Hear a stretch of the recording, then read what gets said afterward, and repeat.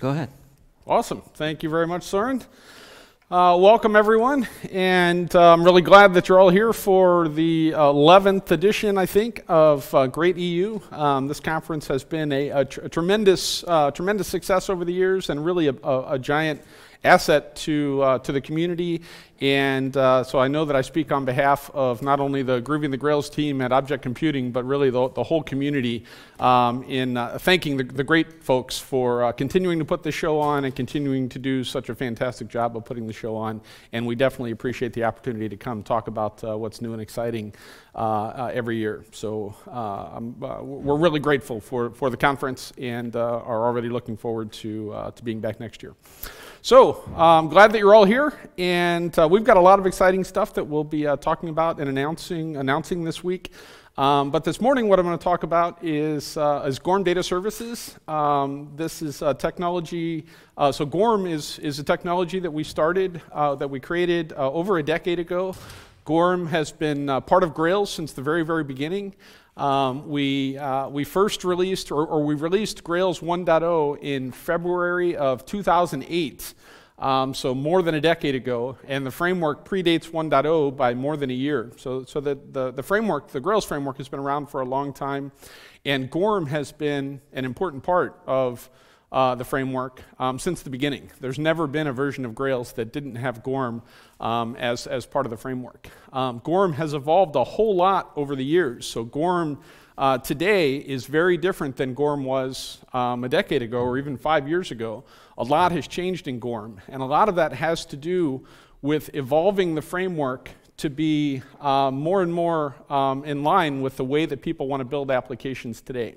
So GORM was originally conceived to be a layer on top of Hibernate, right? Hibernate is the de facto standard ORM tool for the JVM. If you're building JVM apps and talking to a relational database and you're using an ORM tool to do that, there's a very good chance that you're using Hibernate for that. It's just by far the most widely used ORM tool on the JVM. So what we wanted to do with GORM was we wanted to build a layer on top of GORM that we could leverage inside of the Grails framework to take advantage of a lot of powerful capabilities that Groovy has to offer to enable us to more easily take advantage of all the capabilities that Hibernate has to offer and add a bunch of capabilities on top of Hibernate. So that's initially what GORM was. It was to make it easier to take advantage of Hibernate, more closely integrate with the Grails framework, and add a bunch of capabilities on top of what Hibernate had to offer. So that was great, and people enjoy that.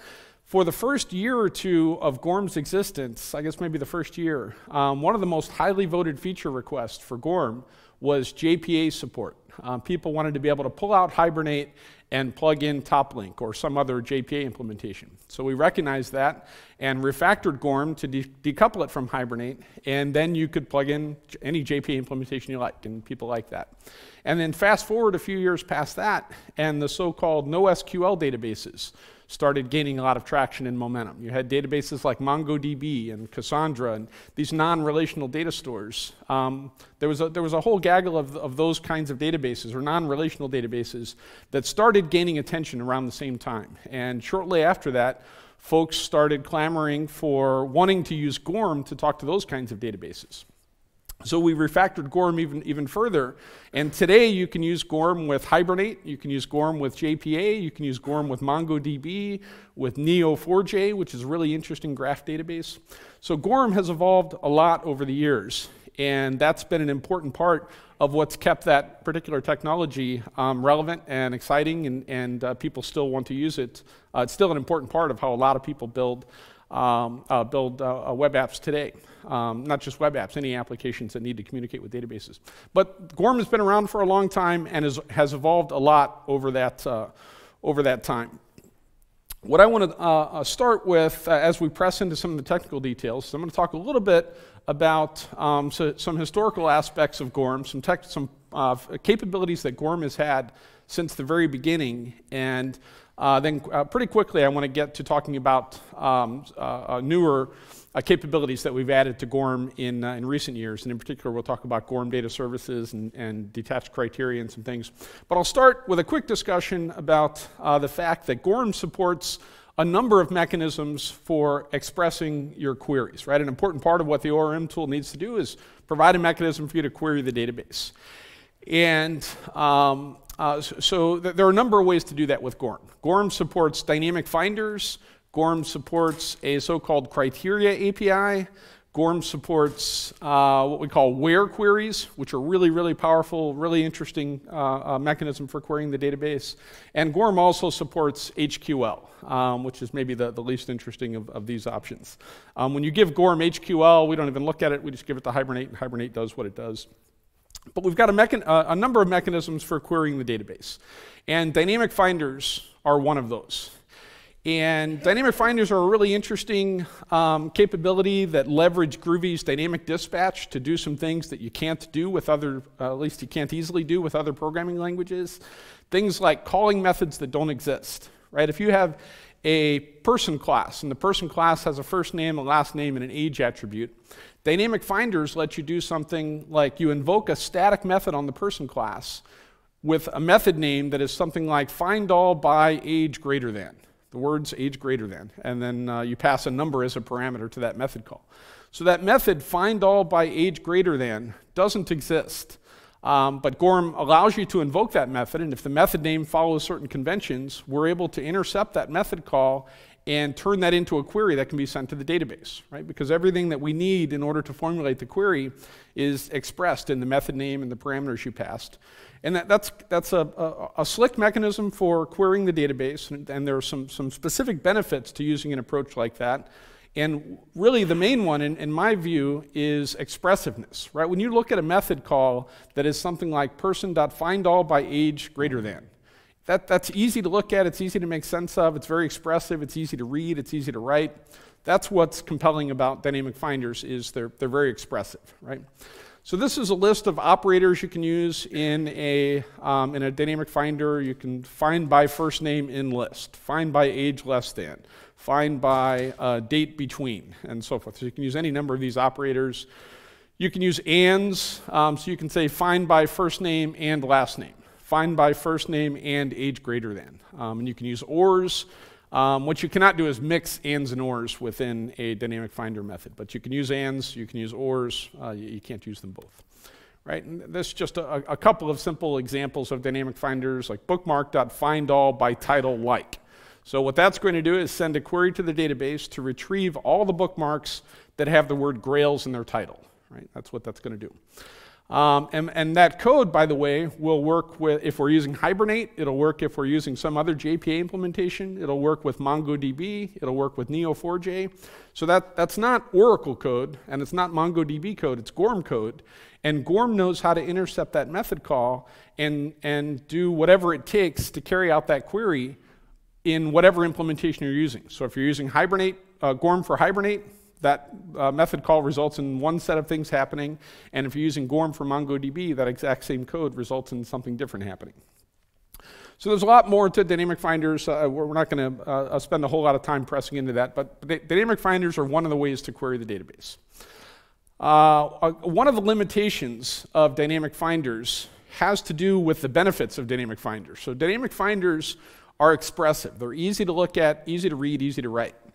One issue with dynamic finders is if you start, if you have a lot of criteria.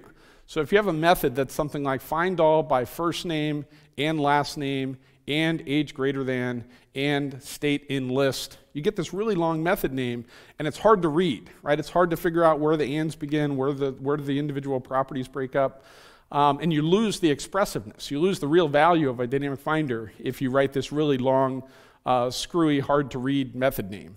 That's one of the places where dynamic finders start to fall apart, is if you have a lot of criteria. Another is if your criteria is complicated enough that you have to navigate the object graph. So maybe a person has an address, and an address has a mayor, and a mayor has a wife.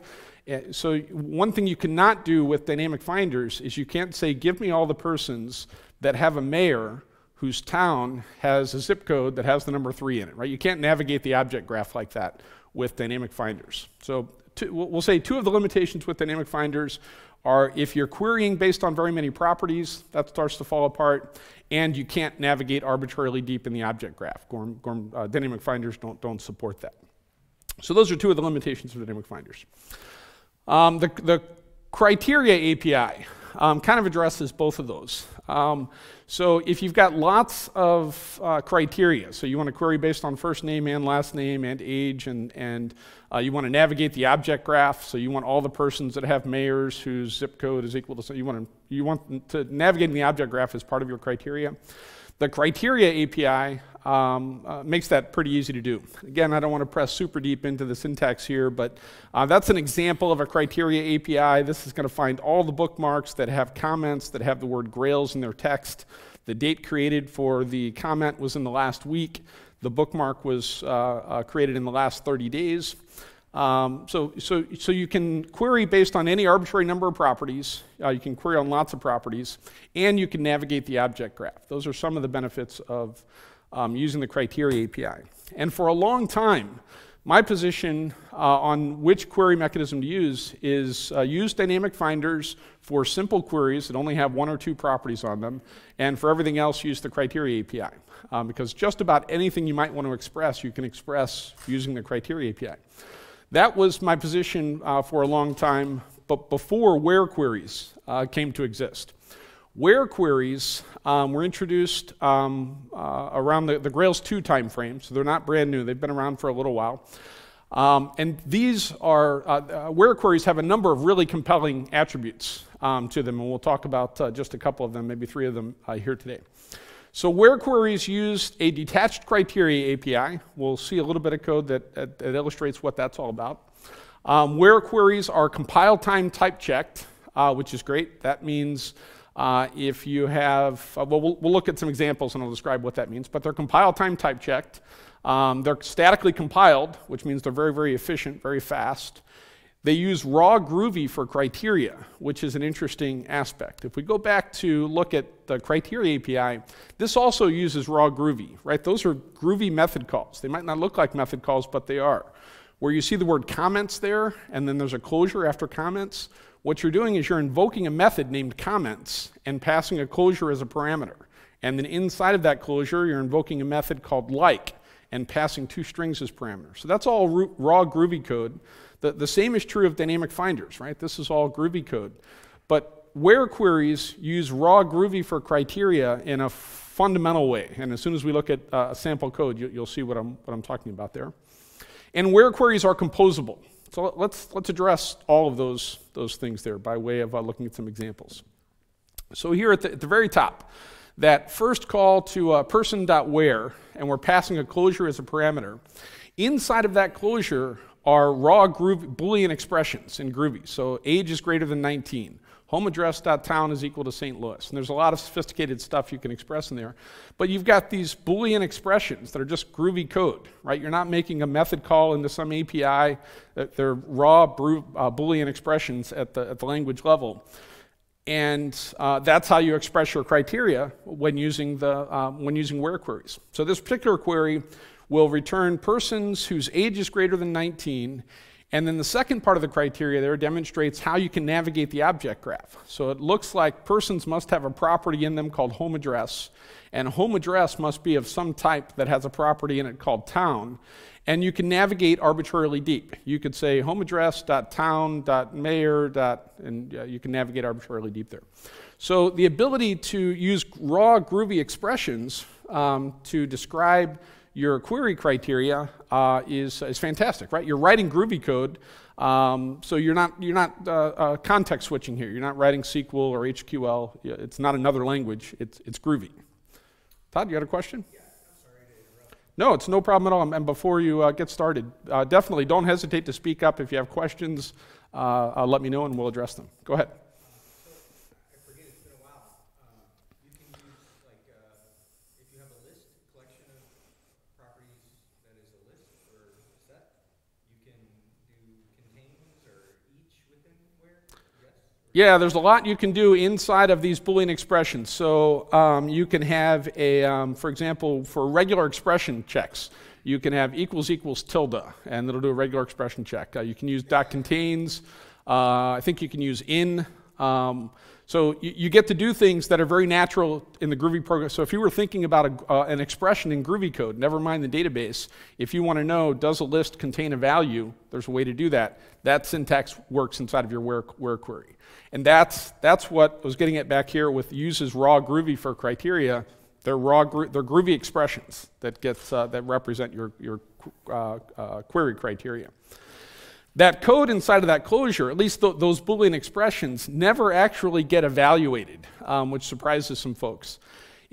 So if those expressions actually got evaluated, think about how that could possibly work, right? If we were going to evaluate an expression, age is greater than 19, there'd have to be an age thing, right? It almost looks like what we're probably doing is sending a query to the database, retrieving all the persons, iterating over them, and then executing this code. And that's not what's happening. Of course, that would be a terrible idea. That would have obvious problems. What's happening is at compile time, we have an AST transformation that finds these calls to .where, and at compile time, we're interrogating those instructions that are in the closure and generating all the code that is GORM code that knows how to go send a query to the database. But the expression age is greater than 19 never actually gets evaluated. It instructs the compiler what you're trying to express inside of that closure, and then we can generate all the necessary database API interaction code at that point. So those expressions never actually get evaluated. If you have other arbitrary code inside of that closure, it'll be evaluated. So you could have if conditions inside of that closure, and the if conditions get evaluated at runtime. So you can have conditions that are only part of your criteria under certain circumstances. So for example, at the very top there, we've got two different conditions. Age is greater than 19 and home address.town is equal to St. Louis. You could wrap one of those in an if condition that says if some condition is true. So if we're supposed to query based on age, then call age is greater than 19 inside of that if condition. So the code inside the closure in general gets executed, and you can put any arbitrary logic in there, but these Boolean expressions that represent your query criteria do not, for the reason that I cited. Yes, sir? The question is this still statically compiled? And the answer is yes. So we're generating the instructions to interact with the GORM API to create your criteria objects and so forth, and all that stuff is statically dispatched. There's no reason to turn on dynamic dispatch for any of that code, so all that is statically compiled. In addition to being statically compiled, all this code is statically type checked. So one of the things that means is, so there where it says age is greater than 19, if you have a typo there and you misspell the word age, or however you spell age, if there's not a property in the person class that's spelled that same way, the compiler will complain about that and say, hey, you can't do that. Contrast that with all the other query mechanisms, right? With a dynamic finder, that's not what happens. If you call bookmark.findAll by title like, and you misspell the word title, that code compiles just fine. It's important that you're allowed to call methods that don't exist in Groovy. So the fact that that method doesn't exist is no problem for the compiler. And at runtime, you're going to get an error that says, hey, there is no property called whatever, however you misspelled title.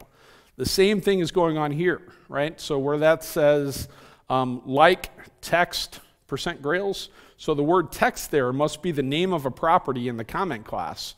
And if it's not, this code still compiles, but you're going to get a runtime error that says, hey, there's no property called text. Contrast that with the way where queries work, and recognize that with where queries at static type checking time, we make sure there really is an age property in the person class. And not only that the property exists, but that the type makes sense. So for example, if it was a number, if age is an int, and your criteria was age is equal to Jeff, that's invalid, right? An int could never be equal to Jeff. So static type checking is going on as well as static compilation. So that first call there, that call to .where, does not communicate with the database at all. No communication with the database happens when you call person.where. What's returned from person.where is a detached criteria object. And there are a number of things you can do with that detached criteria object. But what that object represents is, it represents all of your criteria. So what's returned from that call to where is an object that knows how to send a query to the database that will return all the persons whose age is greater than 19 and their home address.town is equal to St. Louis. But no communication with the database has happened yet. One of the ways to actually send the query to the database is to invoke the .list method on that detached criteria object, and that's what you see happening here. So we call where, we get back the query, and then call .list on the thing. So I see this a lot, and it's fine, it works, and it yields the desired results. But something that a lot of folks don't recognize is there's a convenience method called find all that is shorthand for this. So if you're just going to call where and then immediately call .list, instead of calling where, call find all, and what's returned from that is not the detached criteria object, it's the result of having called .list on the detached criteria object. So this pattern here where you see code that calls .where and then immediately calls .list, and that's all you're doing with the query, that's fine, but just understand that could be shortcutted, and instead of calling where, you call find all, and then what's returned from that is the results. And all the find all method is doing is calling where, getting the thing back, and calling .list on it. So it's really not a big deal either way. It's just a line of code that you don't need there. The question is, how do you handle pagination? So the list method and other query methods you can execute on a detached criteria object accept an optional map parameter, and the things you can pass in that map parameter are the same things you can pass to any other GORM query method. So you can pass things like the maximum number of rows, the offset, sort order, all the same parameters you could pass to person.list, you could pass to this query.list.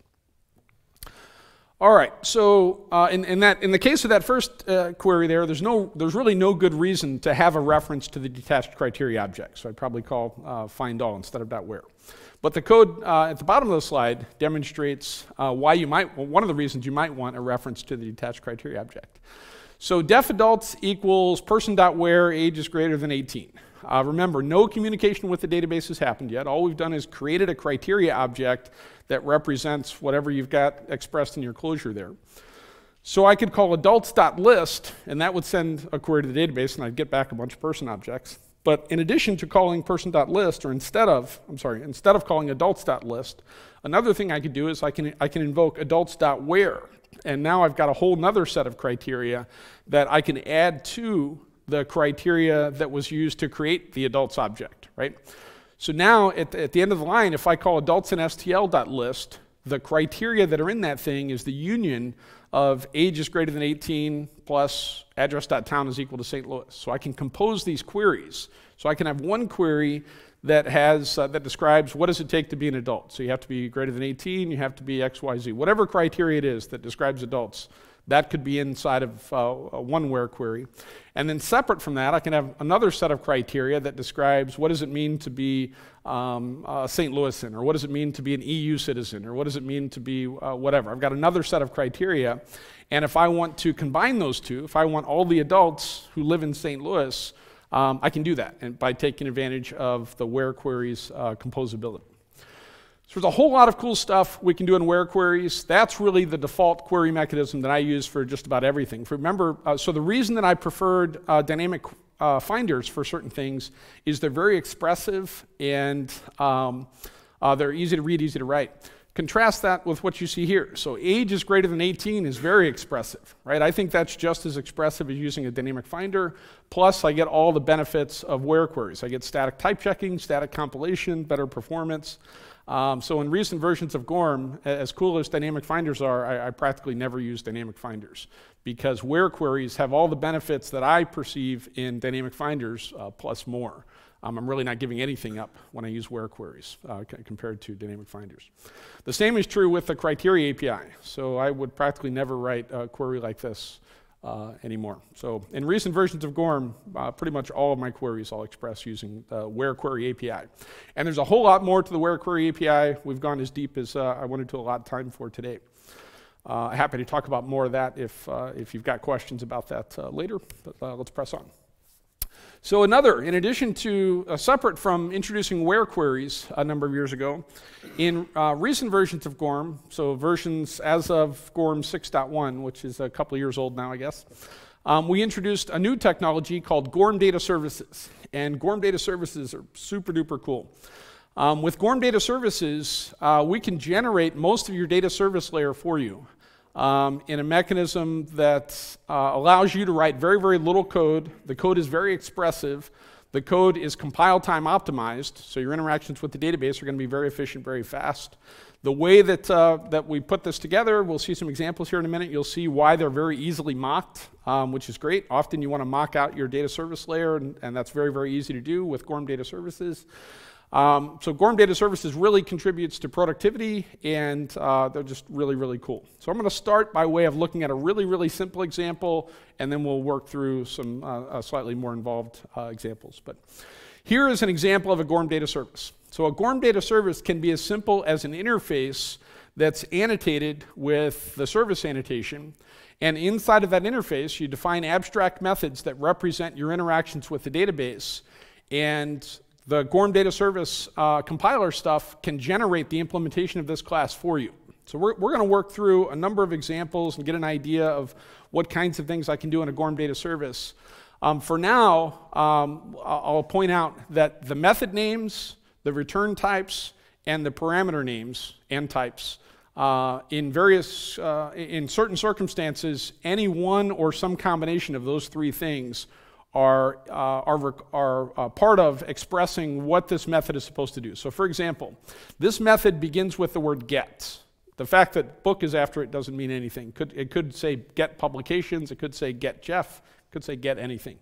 The fact that it returns get, or the method name begins with get and it returns a book, tells us a few things. One, this is a query method, and it's a query method to retrieve a particular book, not a list of books, but one book, right? So get book returns a book, it accepts an ID as a parameter. So if I were to call that method and pass an ID as a parameter, what I'm going to get back is the book whose ID is that, or null if there is no book whose ID is that. And so as long as I follow some conventions with this abstract method signature, the compiler can generate all the logic for me. And we'll see some examples of things. We'll get a really good sense for the kinds of things you can express in that method signature. Right, so you're writing an interface, you're not writing a class, and at compile time, we're generating a class that implements this interface, and inside of that class is all the stuff that it takes to interact with the database. So I could inject that service into some other bean. So in the context of a Grails app, I could inject that service into a controller, and now I could interact with, so in my controller, when I call bookservice.getBook, that's my way of querying the database. In recent versions of Grails and recent versions of the scaffolding plugin, maybe many of you have noticed that when you generate scaffolding for a project, now we're generating not only a controller and GSPs, we're generating a controller and a GORM data service and rigging the service up to be injected into the controller just like this. So we've gotten the database logic out of the default scaffolded controller into a service where it belongs, and we're injecting that service into a controller. So that represents a reasonable best practice. In addition to writing an interface, you can also, GORM Data Services also supports abstract classes. So you can write an abstract class, annotate that abstract class with @service, just like you can annotate an interface. And the way that works is all the abstract methods in that abstract class get treated the same way they would if you were writing an interface. And then all of your concrete methods, your non-abstract methods, get left alone. Well, they're not left alone. They're made transactional by default, but the logic inside of the method is your logic. So you can put arbitrary logic in the method, is the point there. And we'll see an example on the next slide here. Be aware that when you're writing abstract classes that you're using as GORM Data Services, all of the public methods in those services are made transactional by default because that's normally what you're going to want. And if you've got a public method in your abstract GORM Data Service class that you don't want to be transactional, then you need to express that by marking the method with @notTransactional. So here's an example of an abstract class being used as a GORM Data Service. So there are two abstract methods here. One is called getBook and another is called getAuthor. And because they're abstract, our compiler is going to generate implementations of those methods based on what we can figure out based on the return type and the names and the parameters. So getBook and getAuthor are pretty self-explanatory. We can tell if I call getBook and pass an ID, I'm going to get a book back. If I call getAuthor and pass an ID, I'm going to get an author back. The return type there is important, right? That tells us what you're querying for. And then we've got a method here that has our own arbitrary logic, right? So I've got a method called updateBook. It's a public method, so it'll be made transactional. It accepts two parameters. It looks like a book's ID and an author's ID. We'll call the getBook method to retrieve a book from the database. If the book is found, then we'll go send a query to retrieve the author. If the author is not found, we throw an exception. If it is found, we connect the two and save the book. But the idea here is you can mix and match. You can have abstract methods that GORM Data Services is going to implement for you, and you can have your own concrete methods that do whatever it is that you want to do. Right? All that makes sense? All right. So the query methods in your GORM Data Service, there's a lot of stuff you can express in your in GORM Data Service methods. So if a method name begins with the word count, then that tells us what that method is supposed to do. It's supposed to send a query to the database to ask how many records are there that satisfy some criteria. So it could be count books, count publications, count Jeff, count Chocula, it could be count anything. If it begins with the word count, it's a count method. If it begins with count by, the word by means something special. So what comes after by is any expression that would be valid in the context of a dynamic finder. So you can call count by age greater than, count by first name and last name. Any expression that would be valid in a dynamic finder can come after the word by there. And we'll look at some examples and talk about some issues with method names versus parameter names. So a little bit more on the dynamic finder syntax in just a little bit. If a method name begins with delete, it does what you think it does. So you need to pass an ID as a parameter to that method. We'll delete the thing by ID. You can query the database using find, get, list, or retrieve. And it could be find books, list books, find publications, find all the books, find anything, right? You can put anything behind any of those 4 words. And whatever's after the word find, get, list, or retrieve is of no consequence.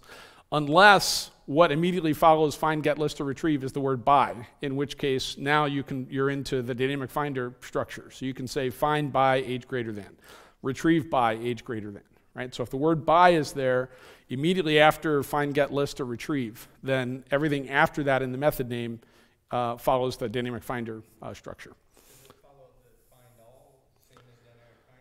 You can use, you would just use find by. Now I'm trying to remember if all by is supported. All by is not required. What indicates if you're returning all or not is the return type. So if we jump ahead here, those aren't dynamic finders, but they could be. Notice the first 2 return a list of books. The second one returns a book. That tells us whether it's find all or find by. Save, store, and persist, same kind of thing. That's a way to persist instances to the database. And we'll see, we're going to see an example. So I don't see an example coming up. But if we had a method called save book, that method could accept a book as a parameter, in which case you create a book and pass it to that method, and it'll be persisted. Another thing you can do is you can have a method called save book that accepts discrete parameters. So book title, author name, number of pages. A problem or a thing to be aware of with that approach is if you're passing in the discrete elements required to create and save a book, you have to account for all of them, right? So if a book requires a title, an author, and a number of pages, and you have a method that only accepts a title and an author, that can't work, right? Because we can't save a book without a number of pages. So if your entity has a lot of attributes, then that might be an argument against having the method that accepts all the discrete parameters, but that's entirely up to you. You get to decide whether you want to pass in the book or you want to pass in all the individual attributes that make up a book. You get to decide. And the update methods do what you think. They update persistent instances. The first parameter to an update method has to be the ID, and then after that you can have some other parameters. So let's just press on and start looking at some examples here. And by way of example, we can clarify a lot of the capabilities. So here's a GORM data service that happens to be an interface, could be an abstract class. So we've got 2 find books methods. The first one accepts a string parameter, the second one accepts a string and a map.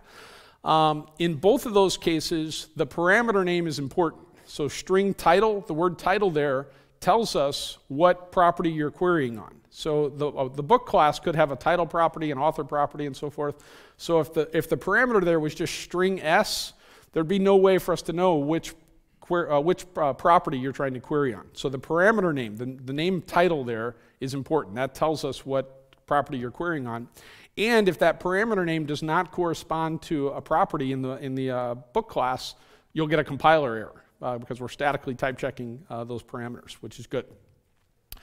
The overloaded version of the find books method that you see here accepts a map. All of your query methods in a GORM data service method accept this optional final parameter that's a map. And in that map, you can specify all the same kinds of things you can express when you call book.list. So you get to specify max and offset and sort order, all the stuff we mentioned earlier. So all of your query methods optionally support that overloaded method that accepts a map as the last parameter. And findBook, the difference between findBook and findbooks is not really about the plural in the method name. So we don't do anything special with the plural in the method name. What makes the first findBook method different than the first findbooks method is the return type. So if you return a book, that tells us this query is supposed to return the first book, whose title is whatever you pass as a parameter. The first method will return all the books whose title matches whatever you pass as a parameter there. So the return type is significant in all these cases. They indicate whether we're supposed to be selecting all or selecting one. Right?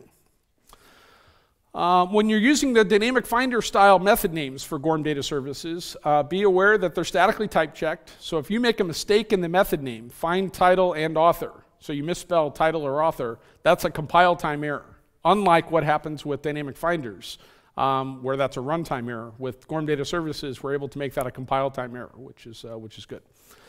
The parameter names are not significant when you're using dynamic finder style methods because the method name indicates what you're querying on. We're querying on title and author, and we're querying on title and author because the method name is find by title and author.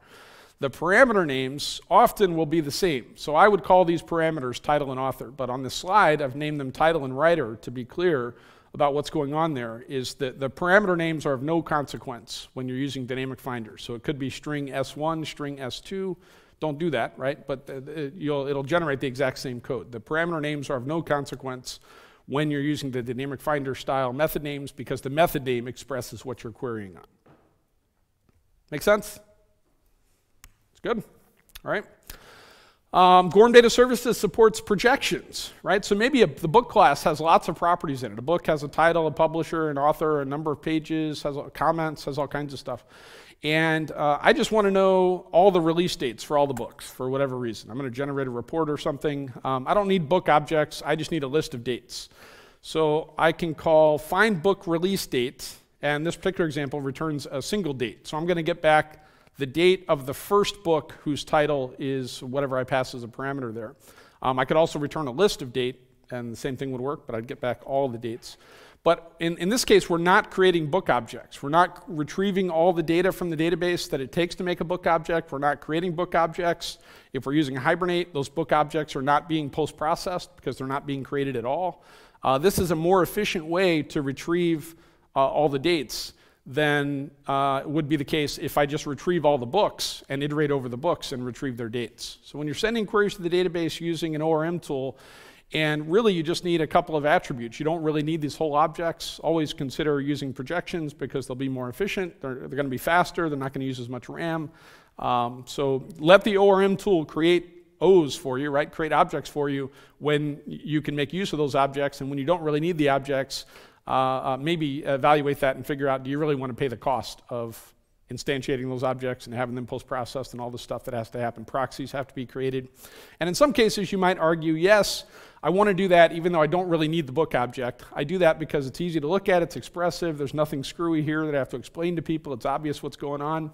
And if you're working on a system where whatever small bit of additional overhead is involved in instantiating the objects, if you don't care about that, that might be fine, right? It's not always the case that you always have to do the thing that's absolutely the most efficient. Just understand what's going on, right? So if you don't need the objects, you don't have to have the objects created. Yep.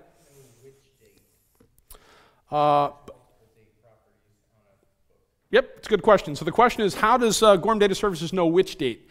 And the property name is in the method name. So find book release date. If there was another date called publish date, we wouldn't have a problem here. So it's a good question. So the property name is in the method name. Release date is the property that we're retrieving. There could be any number of date properties in the book class. And by the way, if there's only one, that doesn't put us in a position where we'll just infer that that's the one you wanted. You have to express which one you want, or the code won't compile. Right? Does this also support streams instead of lists, for The question is, does it also support streams? And the answer is no today. Today. Today's Monday, right? All right. So write operations. I can save books to the database. So here we see a couple different examples. We've got a save book method that accepts a title. We've got a save book method that accepts a book. Presumably, if this code works, then title must be the only required attribute in the book class. Otherwise, that first method would never work. I can delete a book by ID, I can update a book by ID, and when you're updating a book, the first parameter needs to be the ID, and then after that can be any number of parameters. And the parameter names correspond to property names in the book class. So we want to find the book whose ID is equal to whatever we pass as the first parameter, and we want to make its title whatever we passed as the second parameter. Yes? The question is, can you pass a map with several properties to update? And I don't think passing a map of properties is supported. Yep. Do mass updates, like update all the books where the author is Jeff, change it to whatever? Yeah, so one thing you could do is, so if that didn't return a book, if that returned a list of books, well, you're updating by ID, so there's only going to be one of them because you're updating by ID. There's not a mechanism that we've seen yet for doing exactly that, but let's jump ahead. So another thing you get to do with GORM Data Services is you can use the where query syntax for expressing your query. If you want to write the logic yourself, you can do that. So you can annotate one of your abstract methods with @where and supply a closure. And inside of that closure, you can do anything you can do in a where query. In fact, we're using the same compiler to compile what's inside of that closure. When you do that, inside of the closure, you've got these raw Groovy expressions that are just Boolean expressions. The left-hand side of every one of those expressions has to correspond to the name of a property in the domain class, so in this case, in the book class. The right-hand side of each of those Boolean expressions correspond to the names of parameters to this method. And again, often they'll be the same thing, but here I've given them different names on purpose. So title equals title. The title on the left refers to the property name in the book class. The title on the right refers to the argument to this method. The next parameter I've called just date. So we see part of our criteria is release date is greater than date. Release date must be the name of a property in the book class, or this code wouldn't compile, and date is the name of the parameter to this method. And I would name them the same, so I would change this method signature to be string title, comma, date, release date.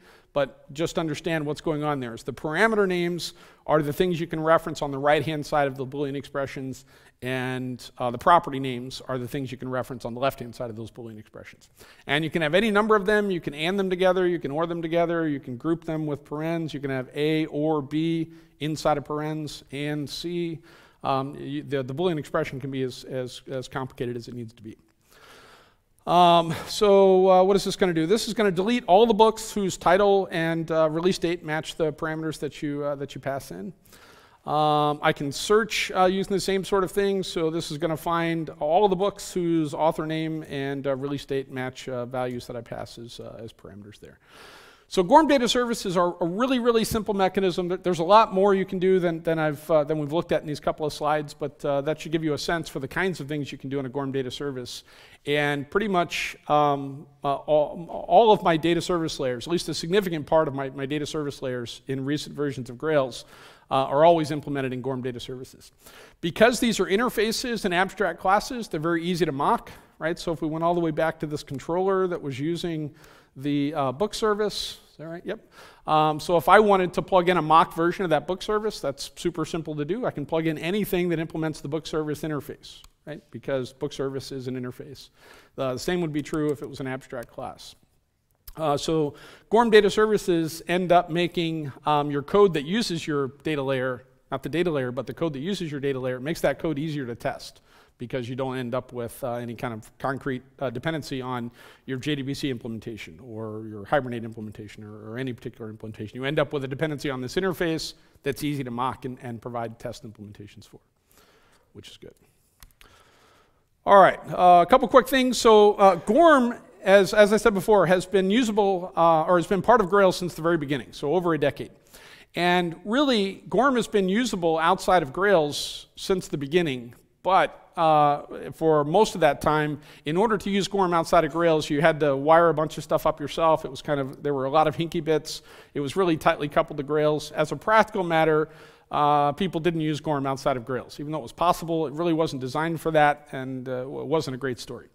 In recent versions of Grails, really as of GORM 6, I said recent versions of Grails, I meant recent versions of GORM 6, GORM is absolutely, so we kind of revisited the whole thing, and specifically with the goal of making it easy to use GORM outside of Grails. And today you can use GORM in any JVM app. You can use GORM in Grails, in Spring Boot, definitely with Micronaut. We've got a whole bunch of cool GORM stuff in Micronaut. You can use GORM in any JVM application. So the steps to do so are summarized here. You declare your dependencies on the GORM libraries, annotate your entities, which is something you don't have to do in Grails, but you do have to do when you're outside of Grails. You have to initialize hibernate. Again, that's a step you don't have to do inside of Grails. And then you're off to the races. So just quickly, you'll see, so I can add some dependencies on the GORM libraries to my build.gradle or my pom.xml. I need to annotate my entities, right? So I write my domain classes just like you might in a Grails app, but you have to annotate them with that entity. And the reason for that is in the context of a Grails app, we have a way to know which of your classes are domain classes, right? There's a convention you follow. You put the source code under Grails app/domain or Grails app/domain. And because the source is declared there, we know it's a domain class. Here we're talking about using GORM outside of Grails. So we don't have such a convention, right? We can't look at a class and assume that you want that thing mapped to the database. So you have to explicitly annotate your entities with add entity. You don't have to explicitly implement the GORM entity trait. You see that here, and a lot of folks will do that, and that's fine. That trait is added to the class at compile time, even if you don't express it. The reason some folks want to explicitly declare that dependency is if your IDE doesn't know anything about GORM, you'll still get auto-completion for all the GORM methods because they're declared in that interface, or in that trait. So you can implement the GORM entity trait explicitly. If you don't, it's going to be added to your class anyway. So at runtime, it's going to be a GORM entity. And the reason you might be explicit about it is to get some better help from your IDE. 2 minutes. Yep, so we've done that. We've added some dependencies on the libraries, annotated our entities. Now we've got to initialize Hibernate and then go use GORM. So I can initialize Hibernate by creating the Hibernate data store. I need to pass some information to that object so it knows where my database is. And there's a lot of stuff I can configure there. But let's just say that I've initialized the Hibernate data store, and now I can go about my business doing GORM stuff. If I were to just call person.list down here at the bottom, we'd get an error that says there's no session bound to current thread, right? Lots of Hibernate developers are used to seeing that in different contexts. So I need to execute that call to person.list in some context where a Hibernate session is available, and one way to do that is with person.withNewSession. That'll open a new session. Now inside of that closure, I can do whatever I want to do with Hibernate, and then when the closure completes, the session will be flushed, but I have to kind of manage that session myself. If I'm using GORM Data Services outside of Grails, which is totally supported and totally slick, then I don't have to do any of that. So I can declare my GORM Data Service like I would otherwise and retrieve an instance of that service from the data store. And now notice that I'm not doing the with new session, I'm not starting a transaction, I'm not doing any of that stuff. I can directly interact with this GORM data service that I retrieved from the data store, and all the transaction management and session management stuff is happening for me. So that code, literally that code right there, could be pasted into, that's executable code with nothing else missing. That could be the whole thing. So if that were in a main method, or if that was in a script in your project, and you had defined these other things, so you had a dependency on the appropriate libraries, you wrote the person class, you wrote the GORM data service, that code will run and will work. Right? Super simple to use GORM outside of Grails in recent versions of GORM. So I have about negative 20 seconds right now, so I'll wrap it up right now. And I'm happy to, I'm going to be here all week. Please come by the object computing table and let me know if you've got any questions. If you want some Micronaut stickers, swag, shirts, any of that kind of stuff, come see me. And I'm going to hang around here and answer questions as long as there are questions, but I want to wrap it up because we are out of time. Quickly, we'll take one question and then... It would be awesome, the comment is it would be really awesome if there was a version of this to use with Java, and I agree with that claim. And with that, I better stop talking. Thank you very much. All right.